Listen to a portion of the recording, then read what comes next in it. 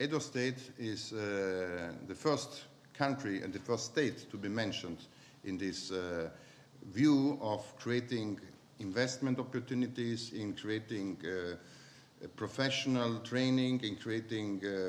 flows of possible investments from Italy towards this state. And Italy and its embassy is very keen to support this development and to stay at your side because, as I told also yesterday, we want to be part of the solution of problems, the part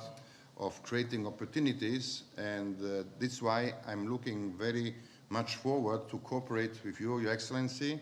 with your team, and I hope that we can soon look at some initiatives that concretize our ideas. Under our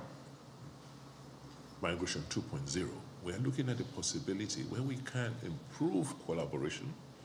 where we can set up institutions for certifications locally,